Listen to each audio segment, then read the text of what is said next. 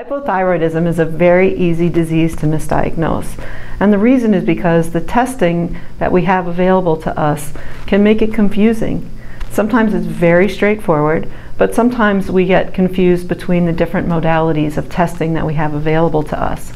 So we need to really be careful how we interpret those numbers and understand that as animals age, their thyroid levels and their TSH levels will decline with age, and that's a normal process.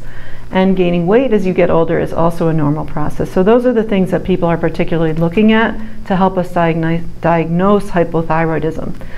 If we go only by those few tests, we may make a mistake. So there are other tests that are available that people really need to learn how to use to most accurately diagnose this problem. Typically we'll use blood tests to help us determine if an animal is in fact hypothyroid. So we'll do a thyroid total T4, which is a total T4 value of type of thyroid hormone. We'll use free T4 as well as the TSH.